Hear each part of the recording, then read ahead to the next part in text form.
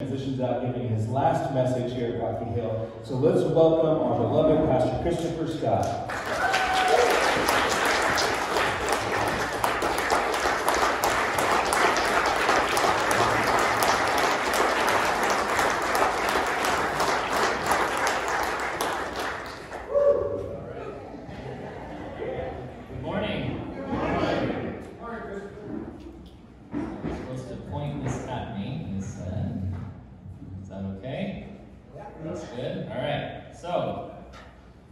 I'm going to be in the book of Philippians, like Pastor David said, so you're welcome to turn there, chapter 2. But as we start our time together, I'm going to start by reading some headlines from the local newspaper from the past couple weeks. Freight train derails near Goshen. Golden State Killer returns to Valley. Riverbank homeless population a rising concern for city. Residents want gym to pump down the volume. Yeah, that's my favorite one. Lastly, police arrest 13 men for human trafficking. These are examples of the corrupt, dark, evil, and fallen world that we live in, and that Christians have found themselves in for the past 2,000 years. And in Paul's brief letter to the believers in Philippi, he tells them how they're supposed to shine brightly among that dark world that they live in. And that's the passage I want to read for you today and share with you. It's chapter 2 of Philippians, verses 12 through 18.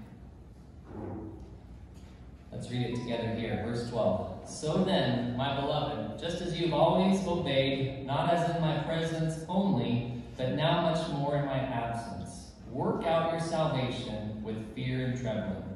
For it is God who is at work in you, both to will and to work for his good pleasure. Verse 14. Do all things without grumbling or disputing, so that you will prove yourselves to be blameless and innocent, children of God, above reproach, in the midst of a crooked and perverse generation, among whom you appear as lights in the world, holding fast to the word of life, so that in the day of Christ I will have reason to glory, because I did not run in vain, nor toil in vain, but even if I am being poured out as a drink offering upon the sacrifice and service of your faith, I rejoice and share my joy with you all. You too, I urge you, rejoice in the same way, and share your joy with me. That's God's word, Philippians chapter 2, verses 12 through 18.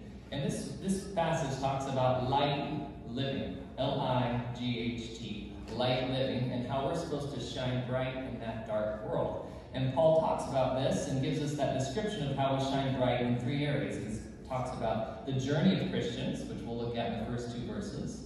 The middle 3 verses talk about the job of Christians, and then the last 2 verses talk about the joy of Christians. And if you have the worship bulletin there, there's an outline that shows where we're going there. You're welcome to follow along.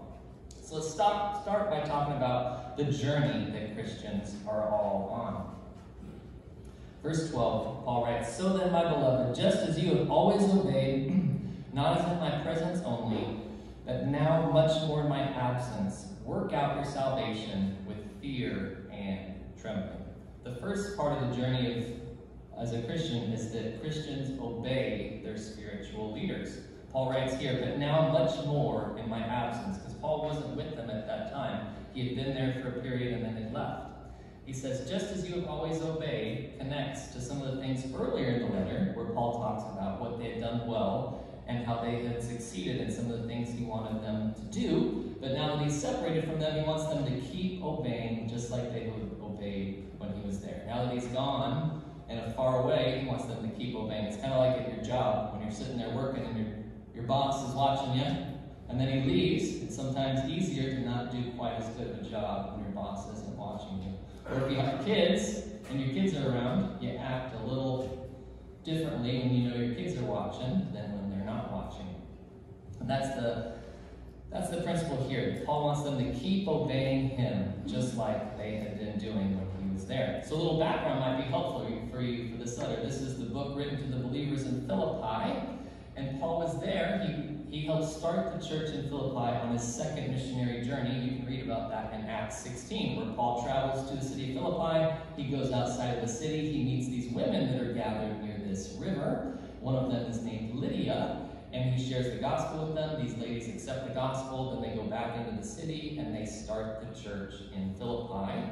Paul gets arrested, like he did in a lot of places he went, and then he ends up getting out of prison and moves on. But that was the first church to be started in Europe. It was the church in Philippi. And you fast forward later on, Paul has continued traveling. He gets arrested. He's taken to Rome, and he's under house arrest in Rome. And while under house arrest in Rome, he writes 4, we call them prison letters: Ephesians, Philippians, Colossians, Philemon. And Philippians is one of those prison letters, where he's literally under house arrest, awaiting trial before Nero, chained to a Roman soldier day and night. And he writes this letter back to the Philippians, telling them, continue to do good work, as we'll look at what some of that good work is. So the first part of the journey as a Christian that Paul describes is that we obey our spiritual leaders. Next, he tells us to work out our salvation, there at the end of verse 12. But how much more in my absence, work out your salvation with fear and trembling. Now this can be a perplexing comment there for us. Work out your salvation. And that's true. It can be perplexing because as Protestant evangelical Christians, we've always been taught we're saved by faith, not by works. And that is true. Salvation is by faith alone, in Christ alone, by grace alone. However, that salvation always leads to work. And Paul talks about the work and the results of their salvation here. Because there's certain issues that are going on in their church. They have people that are coming into the church saying, you can do whatever you want and you're saved and it doesn't matter. And there's other people that come in a little later and say, oh no, you're saved by your faith, but you still have to do all these other things, called the Judaizers. Then there's these people in the church that are having rivalries and disputes and they can't get along with each other. And Paul's trying to tell them, in light of being saved and what that means, you need to work out that salvation in those issues. Work out means to do something as a result of what was done. You do it from a state of possession, or in other words, you have it, so this is what you do because of it.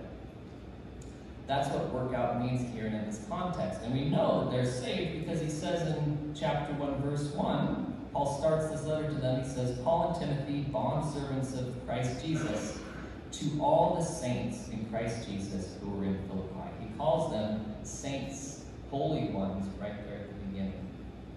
So he's saying, you're saved, but you need to work out your salvation. Those are two things that are bound together and tied up together that you cannot separate. It's kind of like in the movie Fireproof. If you've seen the movie Fireproof, it came out about 10 years ago with Kirk Cameron. And Kirk Cameron's this big, fancy chief of a fire department. But his marriage is a wreck. And 90% of it is all his fault. So luckily he's got this one good Christian friend that talks to him a lot, his best friend. And they're sitting there at the kitchen table at the fire station. And Kirk Cameron's, spilling his thoughts about his marriage and why it's a wreck. And his friend takes the salt and pepper. I always like that scene. He takes the salt and pepper and he glues them together. And Kirk Cameron starts to get all animated, like, what are you doing? Now you ruined it and all that. And his friend says, marriage is two people coming together. And once they come together, you can't separate them. And our salvation and good works are that same thing. Once we're saved, that is good works come together too and cannot be separated. At the end of this verse, he says, work out your salvation with fear and trembling, which deserves maybe a brief look. Fear and trembling. These words are not meant to scare us, but are meant to remind us how awesome God is and that we're privileged to be called sons and daughters in light of that. We're to work out our salvation. I like the Net Bible translates it, work out your salvation with awe and reverence, because we know we are already saved by faith through grace in Christ, but it's this awe and reverence for God that we do things on his behalf because of what he has done for us. But if we're supposed to work out our salvation, how do we do that? Luckily, Paul tells us in the very next verse, in verse 13, he says, for it is God who is at work in you, both to will and to work for his good pleasure. At the beginning of that verse, there's four words. For it is God. And this supplies the basis for how we act out our salvation. God does it all, but he puts us to work too. In doing some study this week, I was reading J. Vernon McGee. I'm not sure if you've heard of him. He still has his radio broadcasts, but he has these great little commentaries, and he comments on this verse in saying this. So God works out that which he worked in. He has saved you. He saved you by faith, plus nothing. God is not accepting any kind of good works for salvation. But after you are saved, God talks to you about your works. The salvation that he worked in by faith is a salvation he will work out also.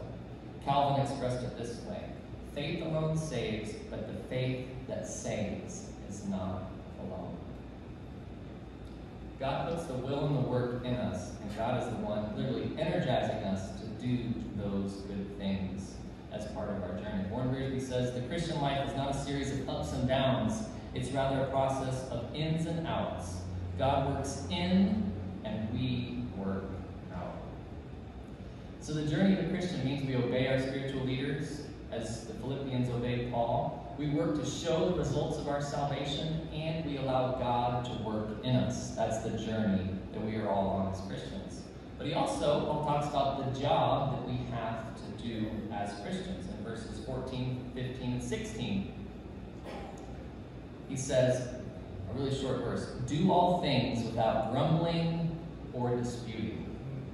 Do all things without grumbling or disputing. So the first job of a Christian is to have a good attitude, to not grumble or not dispute. And grumbling is that utterance that we make, kind of that low tone of voice, so that thing we say under our voice, our breath.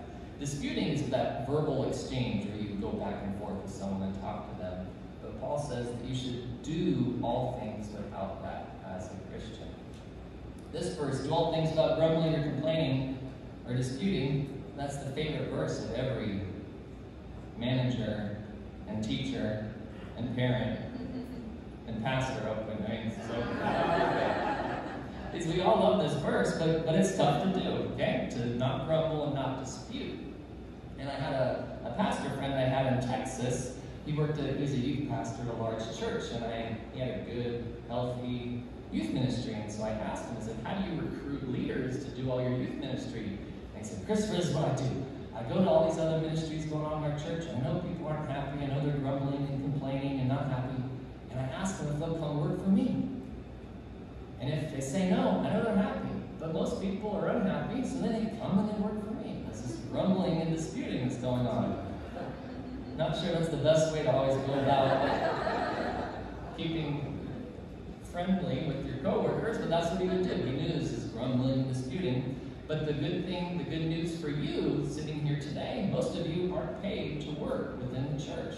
You get to volunteer, so you get to choose where you want to work. You get to find that place that you're passionate about. Maybe it's serving coffee or being a greeter in hospitality. Maybe you like to study the Bible, so you want to facilitate a small group. Maybe you love kids, so you get to work with kids. There's even some people, they like to clean. These people really exist. In their free time, they go to church.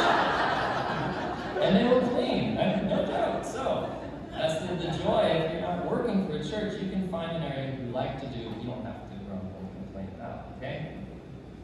So part of our job as Christians is to do ministry without grumbling or complaining. And there is a purpose in doing this. Verse 15. Let me read verse 14 again. Do all things without grumbling or disputing, so that you will prove yourselves to be blameless and innocent, children of God above reproach in the midst of a crooked and perverse generation, among whom you appear as lights in the world. So it's kind of a long verse, so let's split it in half. The second job of a Christian that he talks about here is that Christians prove themselves to be blameless and innocent among the generation. Now we know that we are blameless spiritually because we are saved, but we need to prove that blamelessness to the world and show it to the world. When he talks about blameless, it relates to this solid and righteous conduct. Innocent means we are literally unmixed and pure. A little farther down in the verse here, he says, children of God above reproach.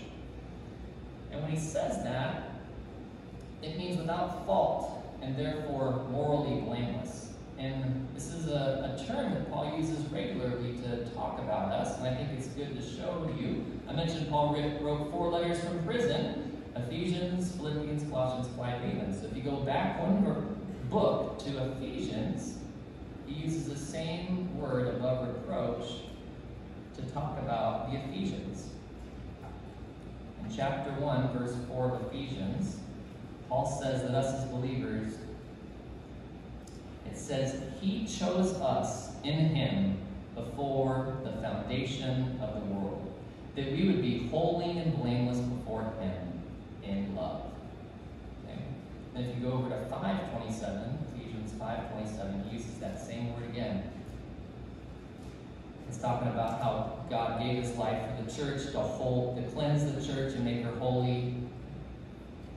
It says that he might present himself, that's Christ, to the church in all her glory, having no spot or wrinkle or any such thing, that she would be holy and blameless. Because of what Christ has done, because he's died for us, we are holy and blameless and without and above reproach.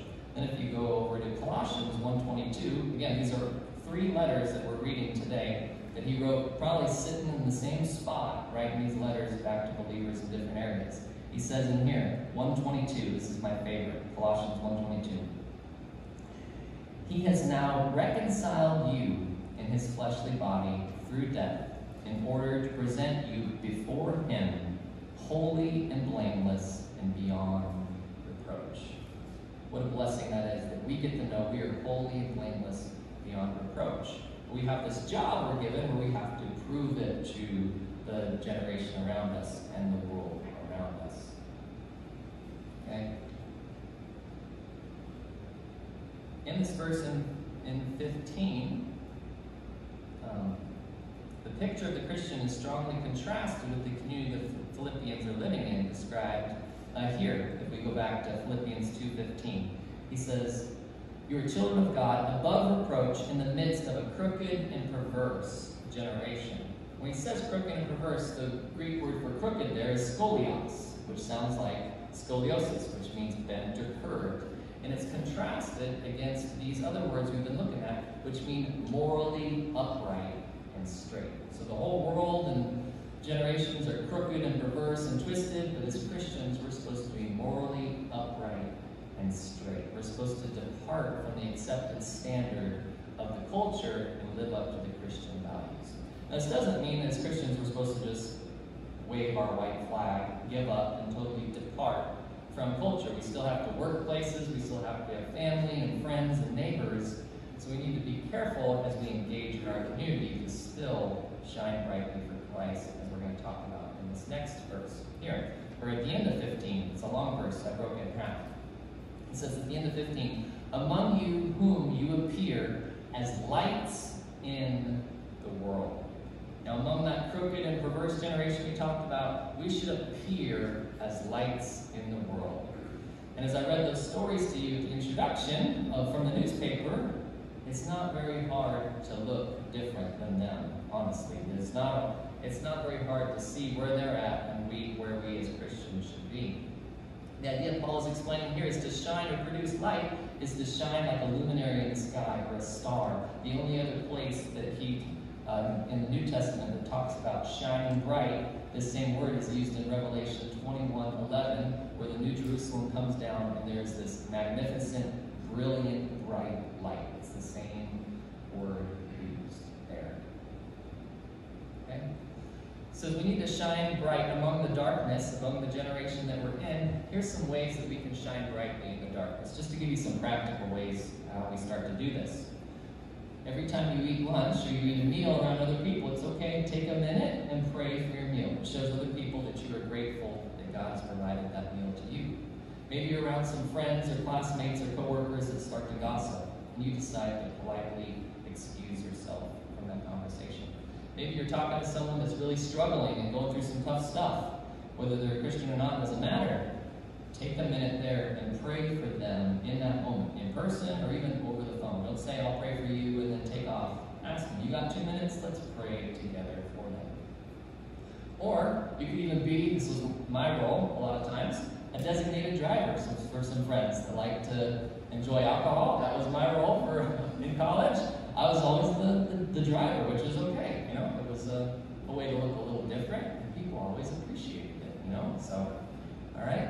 So the potential to shine is easy, but it's hard work for several reasons. Number one, it doesn't come naturally. We have this sin nature that tends to pull us away from shining brightly in our generation. Second, you got to do the opposite of everyone else. So it's hard to look different and be different. Third, there is a cost, sometimes financially, socially, with your time, things like that. So the last comment that Paul makes here, verse 16, the job of Christians is to hold fast to the word of life. He says in 16, here, let me read it for us. Verse 16, holding fast to the word of life, so that in the day of Christ I will have reason to glory, because I did not run in vain, nor toil in vain. Okay? So it's time for a pastor confession. I love the Bible, I love to read the Bible, I love the New American Standard Bible, but there are times I read it, and I don't know what it is saying. So here, holding fast to the word of life. What does that mean? So as I studied a little bit and looked at this, there's two ideas or two opinions that we can take this to mean as Christians in our job. One is we hold fast to it, we hold on to it, and we've been given this gift of salvation, we hold on to it and use it in our life. That's one way. Another way is holding forth. You hold it out, and that is the way you shine bright, by sharing the gospel, evangelizing, and telling other people about Christ. So those are the two opinions there about holding fast to the word of life. So thus far we looked at the journey of a Christian and what that means. We looked at the job of a Christian and those four things that we just covered in those 3 verses.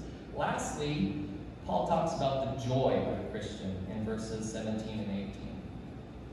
He says, verse 17, but even if I am being poured out as a drink offering upon the sacrifice and service of your faith, I rejoice and share my joy with you all. So the joy as a Christian here that we have, Christians and spiritual leaders share their joy with each other. Here we see the spiritual leader Paul sharing his joy with his spiritual children, the believers in Philippi. And again, these people first heard the gospel from Paul. He was their spiritual father and helped them start the church. And this letter back to the Philippians was a response to several gifts that they had sent to Paul to take care of him while he was under house arrest in prison. They sent these gifts to take care of him, and this has been called by one person, the book of Philippians, the most spontaneous and intimate of Paul's letters. And we see that here when he shares his joy with them. And as a pastor that's worked here for 4 years, you probably weren't surprised to see I chose Philippians to talk on Thanksgiving weekend. It's the letter of joy, we all know that, but I wanted to pick a passage where I could get to share some of my joy with you, being here and serving here for 4 years as a small groups pastor and associate pastor. And I just want to tell you, it's been an honor and a privilege to get to serve with you. I'm grateful for you all. Could not have asked for a nicer group of people to do ministry with, and I get to think of all the things and ministries we did, and small groups and divorce care ministry and grief support and recovery ministry, and we did men's ministry, all kinds of fun men's events and new believers. And I just want you to know how much joy I've had the past couple of years doing that with you here, and I thank you for that, because I didn't get like this when I practiced. So, I practiced it word for word twice. I never got like this. You all have accepted. We love you. Yeah, love you too. And you all have accepted my wife and my son as soon as we got here to be one of your own for Thanksgiving and Christmas and New Year's celebrations and taking care of us. So thank you for that. Woo!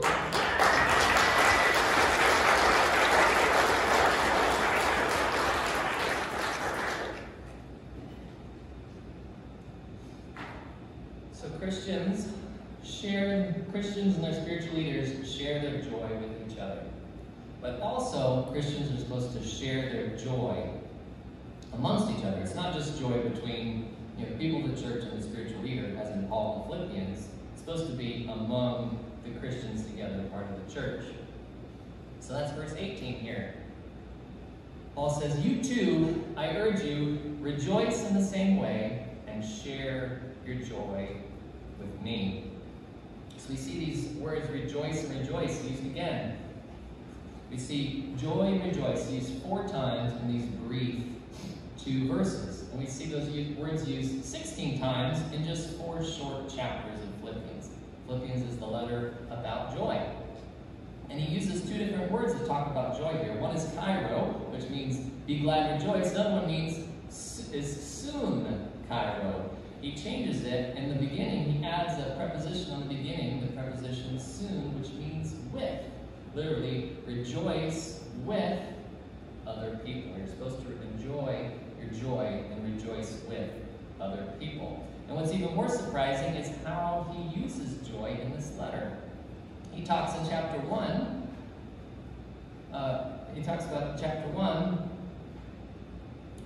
how he's in prison, like I told you.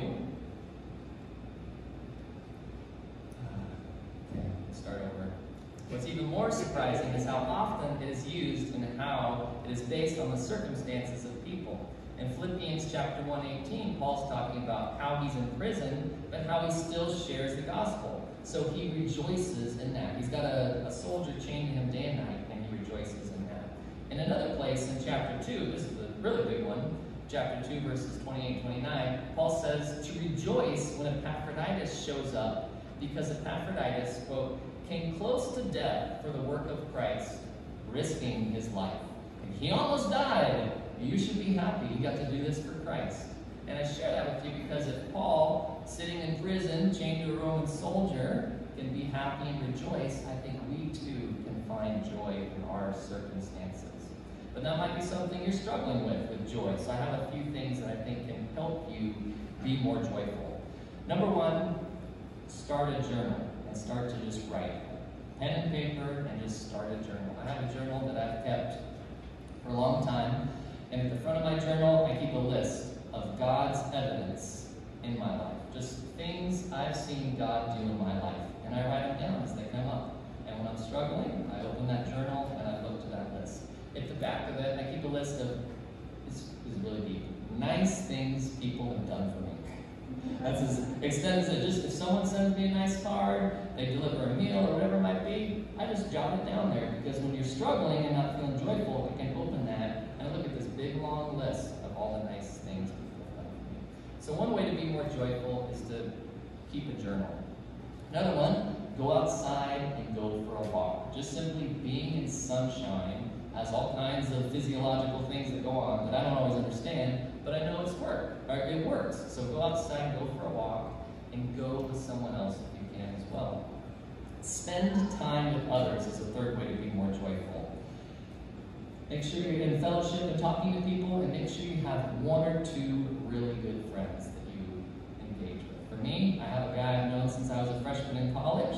He lives in Santa Clara. We talk on the phone all the time. His dad lives in Visalia, so just Friday at 7 o'clock at night, we're both sitting outside Starbucks shivering, but we're there because we're friends, and that's important. And that's my, one of my 2 deep, close friends because he was in town. He comes to town a couple times a year, and I didn't want to miss that opportunity to get to see him. Another friend I have is a pastor in Nebraska. We talk on Skype every Tuesday in the afternoon just to check out. The last tip I have for you to be more joyful is to have a hobby. Have a hobby. I want to give you permission to have a hobby, if that's okay. Because and a lot of times we're too busy, got too much going on, too many things happening. It's okay to simply just have fun. There's a couple in our church, I won't say their names, but he likes to golf. And so the wife has told me in the past, when he's starting to get kind of grumpy, I just tell him, go play golf. And he comes back, and he's happy again. It's good, right? So it's okay to have a hobby. So as we close out our time together, I want to ask you 3 questions that will wrap up this message for us. 3 questions that will wrap up this message for us. 3 questions that help you live lightly. Do I need to accept Christ as my Savior? Number one, do I need to accept Christ as my Savior? We've seen in this passage that we're saved by God. He does a work in us because we've accepted salvation by faith and grace. If we're going to live lightly, we first need to make sure we've accepted Christ as our Savior. Number two, do I need to get involved in ministry? Do I need to get involved in ministry?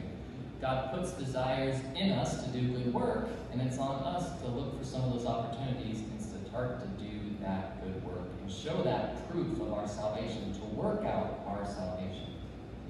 So, three questions. One, do I need to accept Christ as my Savior? Do I need to get involved in ministry? Do I need to share more joy with more people? We've seen that Paul is joyful even when he was under house arrest, chained to a Roman soldier day and night. Do we need to cultivate more joy and share that with people? Now, the closing illustration I came across this week, I heard the story and I transcribed it because I thought it really describes what does it mean for us to shine bright in our dark world. Let me read it to you. The scriptures are what helped me cling to Christ when I went in the Marine Corps. I found myself 8,000 miles away from home, living with 60 other Marines on the island of Okinawa. 97% of them either had or currently had venereal disease. There was a prostitute on virtually every corner. 5,000 of them were moved in by the United States government, and they were there to service the Marines. This was the world I lived in, though I was married and my wife was back home. I was over there and remember thinking, if I don't stay true to the scriptures, I'm going to be in that village with one of those prostitutes. By the grace of God and because of the work of the navigators and the faithfulness of a man who loved me and saw potential in me, which I didn't see myself, he took this young Marine under his arm, under his wings, and built into me a love, a deeper love for the scriptures and for the memorized word, for the practical, applied word. I knew that if I'm going to survive, I'm going to stay true to God's word. If you've ever worked with the navigators, you know that years ago they had a verse pack that you used to memorize verses out of. They were very little tiny cards, and I'd been on the island about 3 months then. I had a bunkmate that showed up named Eddie. Eddie was from New Orleans. He found out that I was a Christian, and he said, I don't want to tell you something, bud. Don't lay that trip on me. Don't come over here I didn't come over here to be evangelized, okay? I said, that's okay. It's no problem. Eddie said, you just lay off, bud, okay? All these guys tell me you're a preacher. I responded, I'm not a preacher. I'm just in this outfit. Eddie responded again, okay, I'm not interested. You got that, bud? I said, yeah. So I lay on my top bunk and I figure out, now Lord, how can I get this guy in any way interested? So I said to him one day, hey Eddie, can you help me with some of these words? He said, I don't want you to lay that trip on me. I said, no, I just want you to help me with some of these verse cards. So I dropped down about 40 of those verse cards on him, and I said, let's see if I can do these. And they were like John 3:16, 1 John 5:11, the ones you could do backwards at night and in your sleep. After a few weeks of doing this, it got to where Eddie would say, hey, are we going to go over all those religious words tonight? So then, fast forward 25 or 30 years, and my phone rang, and on the other end of the line, I heard this voice. Hey, bud! I thought, this can only be Eddie. He said, hey, you know that trick you played on me in Okinawa? I responded, yeah? And he said, hey man, it worked, because I'm loving Jesus.